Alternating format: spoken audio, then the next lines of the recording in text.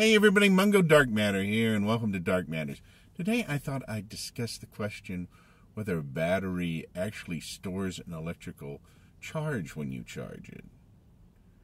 If you're new here, consider subscribing. Also consider clicking on the bell icon so you'll be notified of new videos and new live streams as they happen.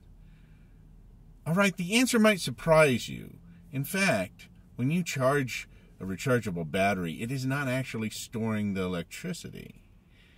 So the answer is no.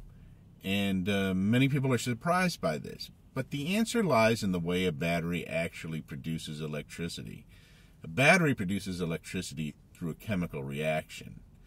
And like all chemical reactions, when you put two chemicals together and they start to react, they go along reacting for a certain amount of time, and then they kind of change state.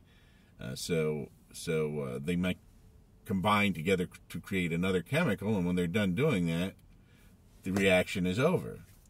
Well, batteries go through a chemical reaction too that actually generates an electrical charge. So they're actually producing electricity as opposed to storing it. So when you have a rechargeable battery, when it's fully charged, and it's not actually fully charged, it's just back at its initial kind of chemical state, you might say.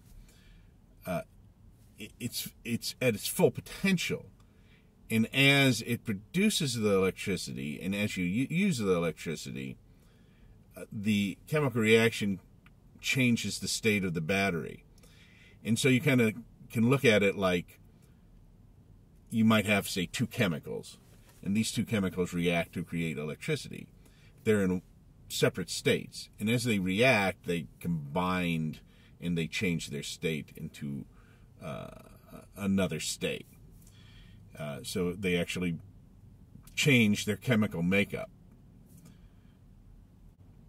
So what happens is when the battery gets to the end of its charge, or what they call its charge, is the chemical reaction is completed, and there's no more chemical reaction to happen. So the battery is kind of spent at that point. What happens when we charge a battery is that chemical reaction is reversed. And so when we're putting electricity back into the battery, it reverses the chemical reaction that happened to create the electricity. So the chemicals that are in the battery go back to their original state. They uncombined, you might say. Now, why does a rechargeable battery wear out over time? You might be asking, if you can always put electricity back to the battery, and then it will go back to its original state, and then it can start all over again. What happens over time is the chemicals in the battery kind of wear out, so they can't go back all the way to their original state. And after a while, it can't generate the full charge that would run your device. And that's why batteries run out eventually. I'm Mungo Dark Matter, and this has been Dark Matters. Whatever you do, enjoy technology.